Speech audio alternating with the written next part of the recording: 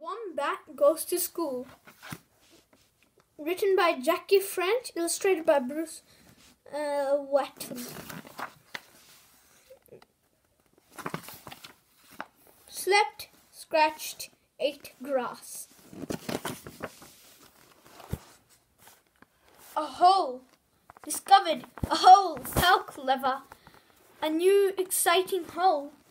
Where does it go? I smell carrots. Carrots? Carrots? Carrots? Carrot delicious. Grass. I smell grass. Soft green grass.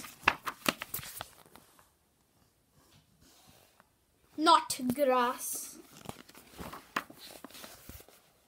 Carrots.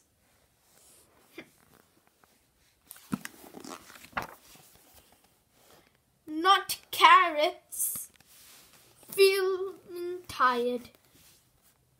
Found the perfect place to have a nap. But what's that? It's round, it's brown, it smells of dirt. It's just like me, found a new friend. Slept. New friends slept too. Woke up. Don't like flying, don't like games, don't want to play. Need a scratch. Now! Time to go home. Time to go home. Have learned many things today. Wonder what I'll find out tomorrow.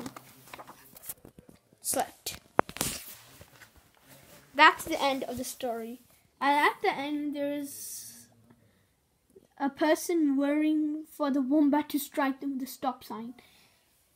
And some kids walking the road.